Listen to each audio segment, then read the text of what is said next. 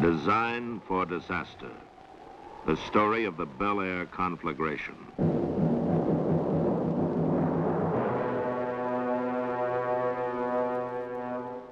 Santa Ana. Indians named it Santana, the devil wind. When it blows, plants wither, trees and brush become crackling dry, atmosphere grows tense, oppressive. People tire easily, argue more. Even the suicide rate rises during the months of the Santa Ana. Warm, dry. This climate plays an important part in attracting over 3,000 people a month to the city of Los Angeles to become permanent residents.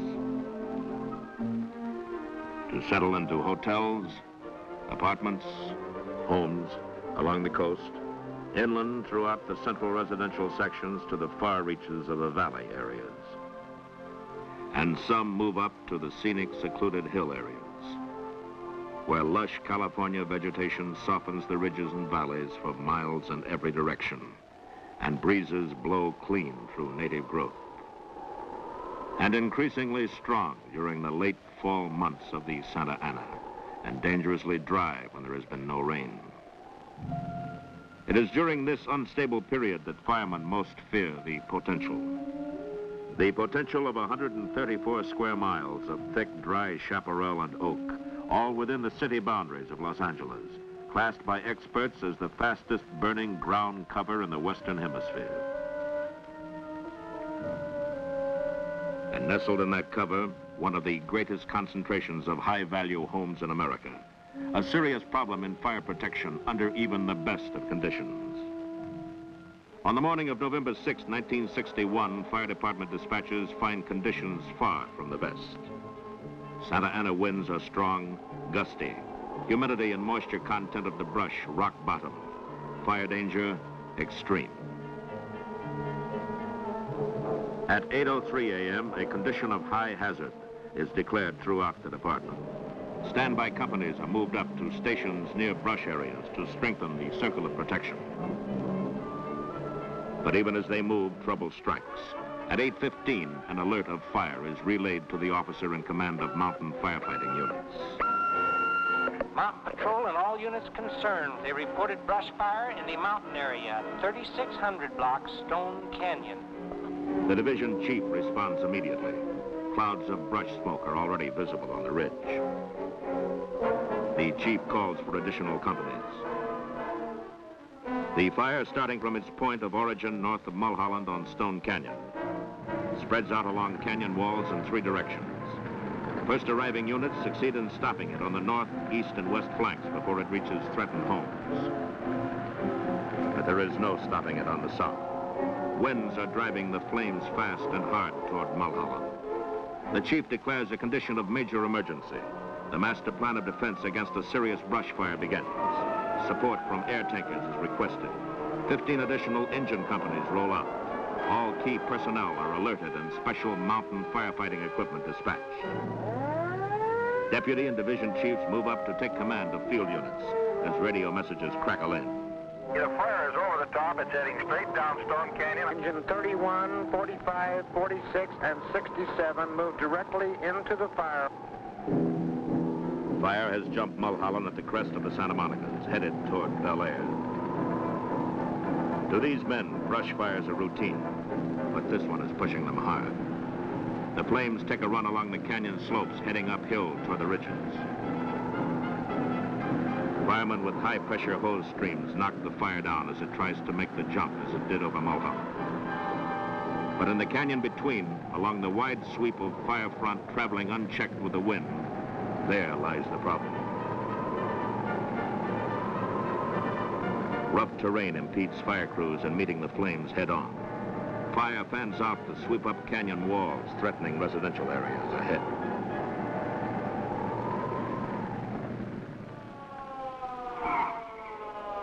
Chief Engineer William Miller arrives at Command Post Headquarters to take charge of fire operations. A quick size-up of conditions prompts him to order everything available into the fire.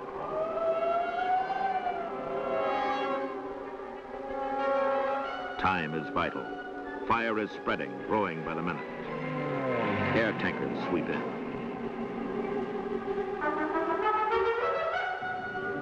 Fire danger is compounded by ground winds, the Santa Ana driving through at 50 miles an hour to hurl burning brands ahead of the main front. 100, 200, 300 feet ahead, other blazes are starting, spot fires that appear from nowhere. All off-duty firemen are recalled to hold back what may come if the wind plays tricks. And the wind does. Embers blow ahead of the fire to fall on the opposite side of Roscommon. Fire is now west of Stradella, out of Stone Canyon. Fire officers alert the command post to the new outbreak. On top of Stradella, I can see the fire on the west side of Roscommon. It has jumped at least 500 feet further south. Fire has jumped Roscommon at about Donella and Roscommon. It's now out of control.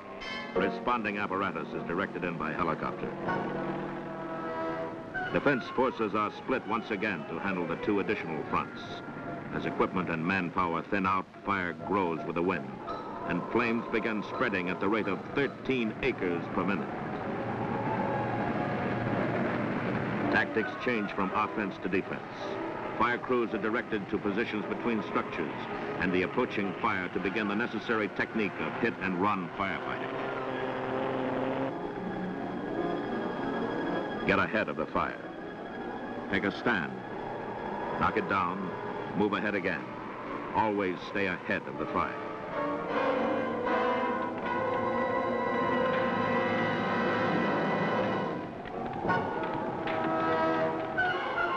Firemen, almost in the dark, fight to keep flames confined to single homes. But now fire is below them, sweeping south, coming up on both sides of the ridges they stand on, going overhead with the wind, jumping ahead of the men. The firemen are no longer ahead of the fire. Field commanders request more and more help as the flames spread. Unless we have companies that can lay into these individual houses, we are going to begin losing more houses on Roscommon. It has already jumped Brenda Flora, going towards Sepulveda. There's houses going on both sides of the street in the 1700 block Roscommon. There are about 15 houses involved at the corner of Anzio Road and Roscommon. We're dispatching everything we have. But everything is not enough. Badly needed help has come from county firefighting units. 22 of their engine companies and patrol rigs are at the fire. 10 more are on the way. CAT operators work directly ahead of the flames to stop their advance. 23 surrounding municipalities roll out to fill vacated Los Angeles stations to cover for city companies that have moved into the fire.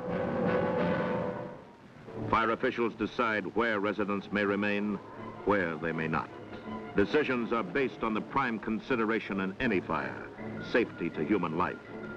Ahead of the fire, police officers are hard-pressed to control the evacuation of residents. While they work, radios blare out messages of trouble.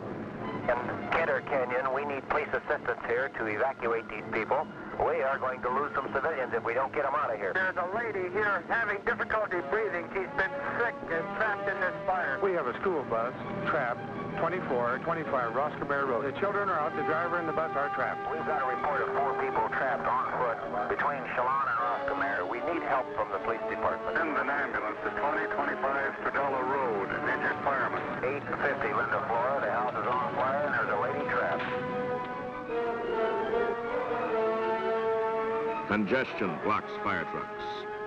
Everyone must use the same narrow streets. No crossroads connect the steep canyons. Where fire easily jumps the ridges, firefighters must drive miles to go around them. Sightseers add to the problems. Police are forced to arrest many who move in to get a ringside view of disaster. And disaster it is.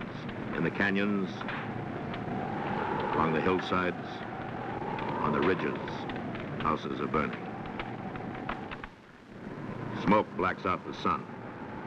Firemen work in close as firebrands blow against the sides of houses, drive into crevices of wooden roofs, through windows, into ventilators, and bunch under the eaves of houses in glowing masses, held there by hot blasts of fire wind.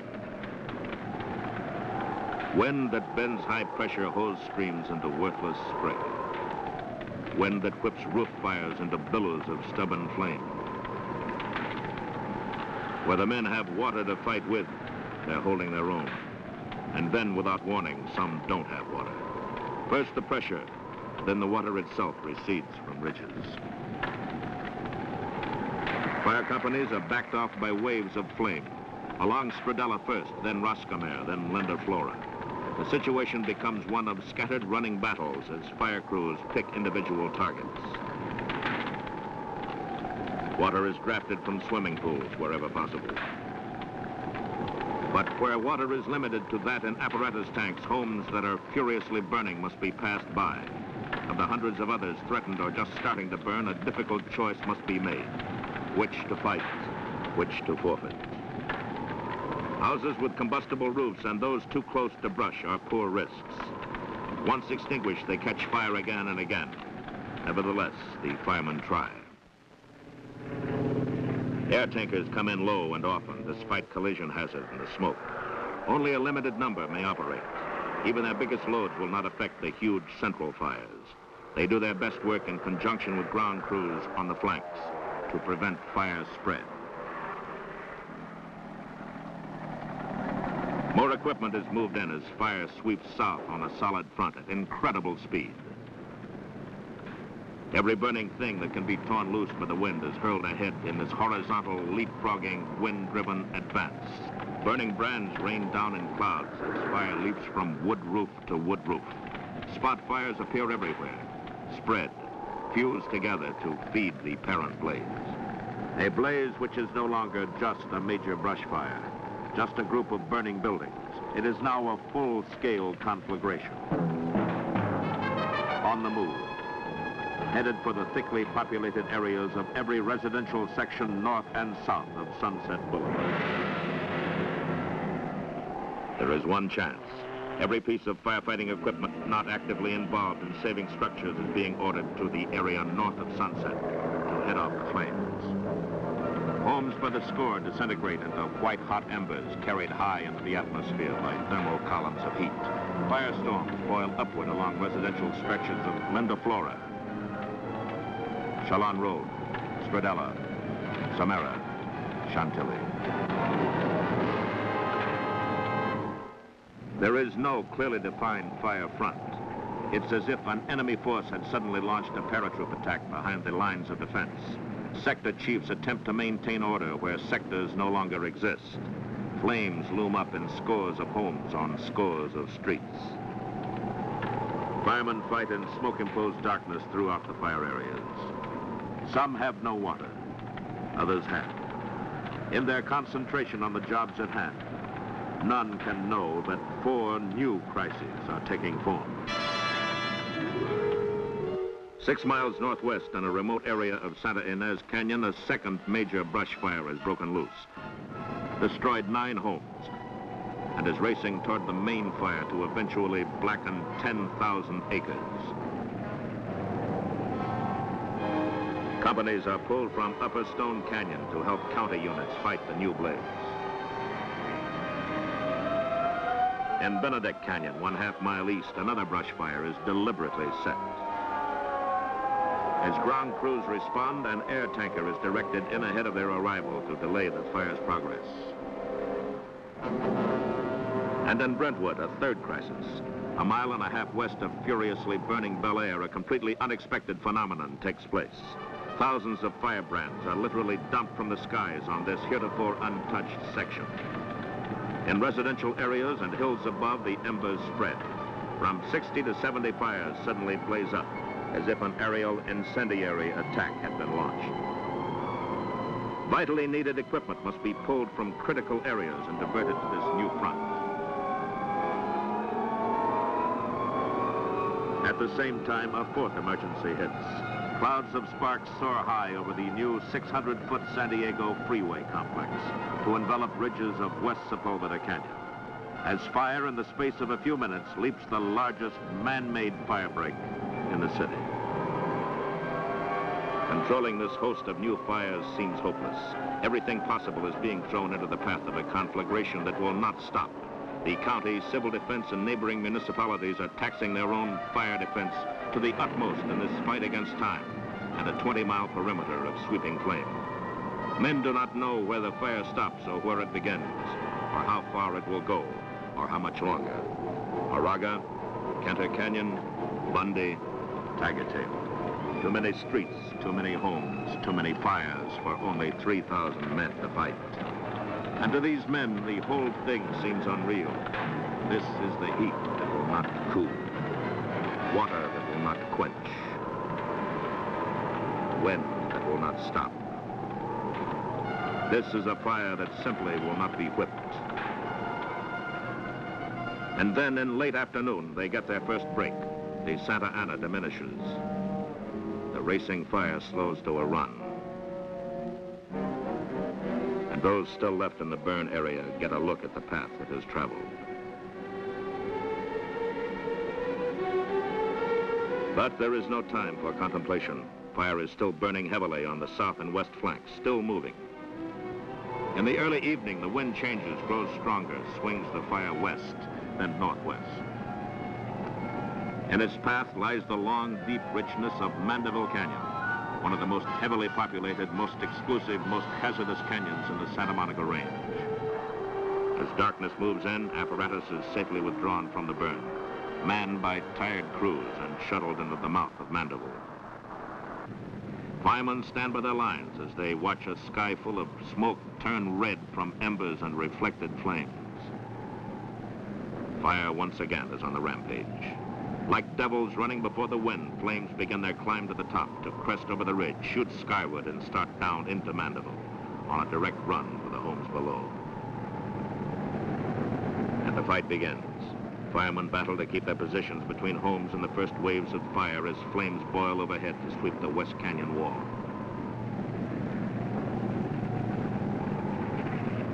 Within minutes, the canyon is smothered in a maelstrom of smoke, cinders, and fire. And below, as more equipment moves in, firefighters again take beatings in their stand between homes and fire. Paint blisters, hose lines char, fire coats are scorched and endurance tested, but the lines hold, and the men hold, and the homes still stand after flames have blackened the canyon walls. As the fire swings northward in a dying night wind, a great concentration of ground forces moves against its line of advance. And the city's most disastrous fire is finally beaten down to slow, smoldering containment.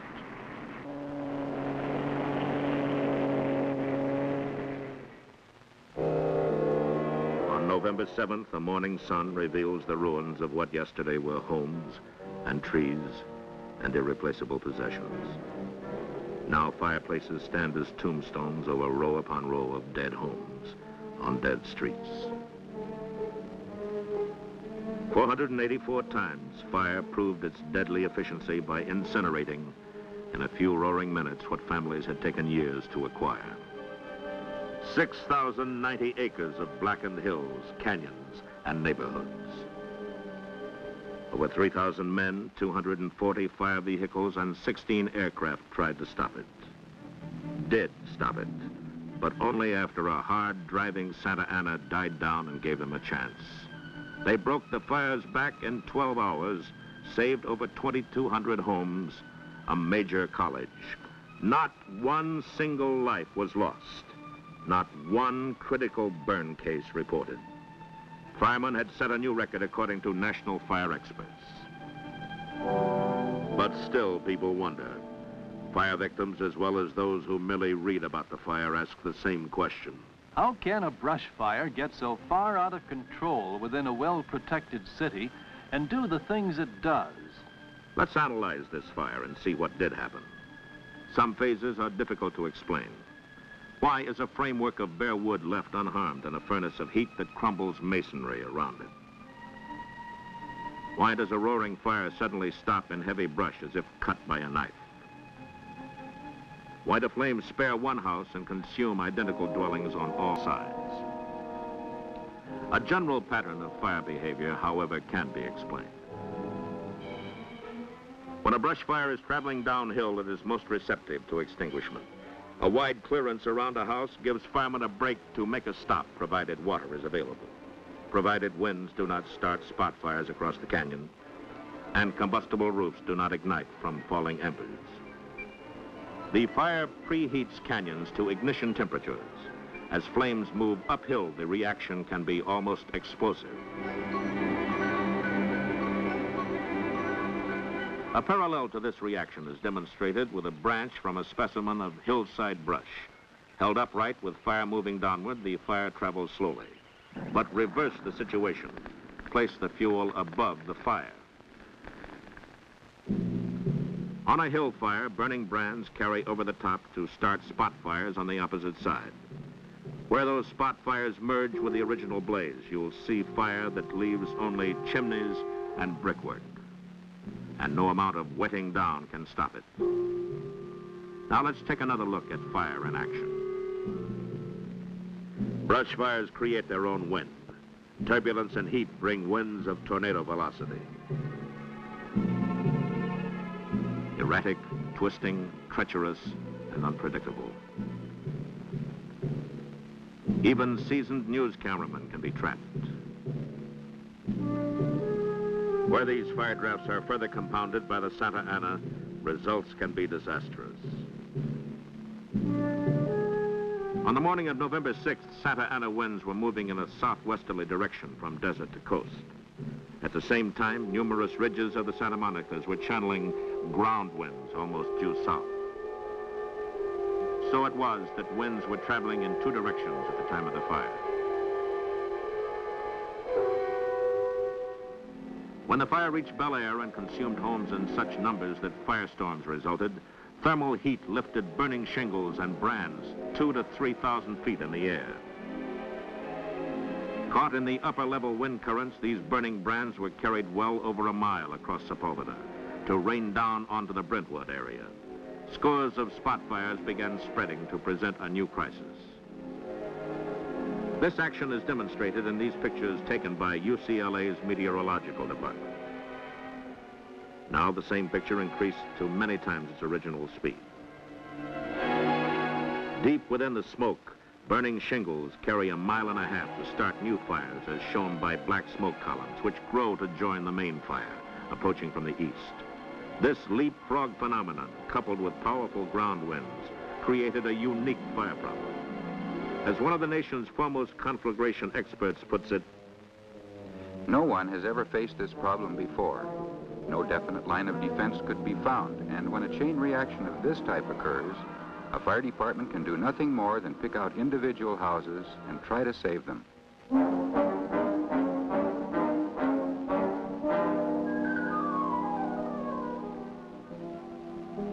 But even in such attempts to save individual homes, firemen are further thwarted by the loss of water. How can a modern water system properly designed to meet emergency fire conditions fail to function?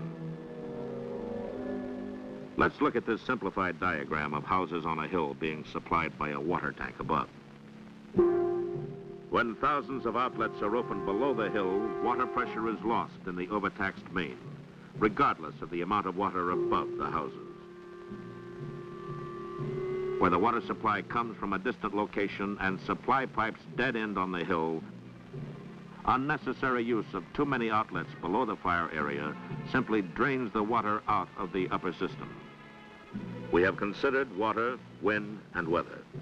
Now there's the very real problem of how a house is constructed and where. Suppose we live in a house above the congestion of the neighborhood below, or in a stilt house built over the brush, or in a typical home with a combustible roof, wide, low eaves to catch sparks and fire, and a big picture window to let the fire inside. Under any such conditions, there's not much of a chance.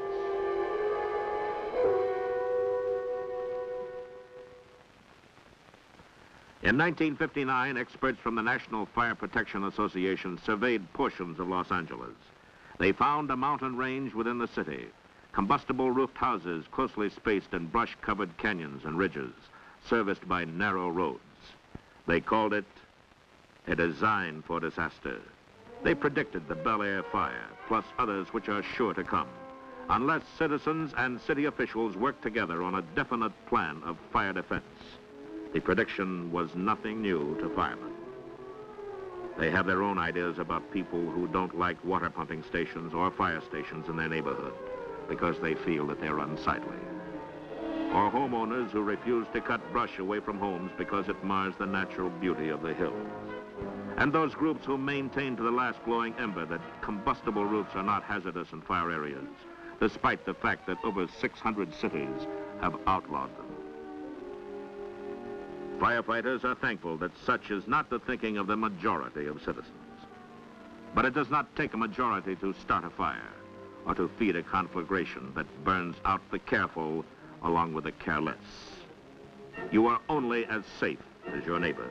When you live in a hazardous area, you're gambling that fire won't start from hot ashes, a cigarette,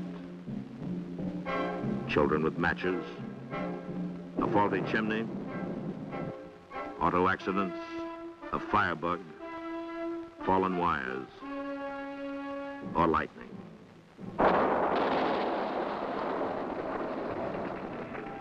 These are the odds. If you win, you get to keep what you already have. If you lose, fire, the winner, takes all.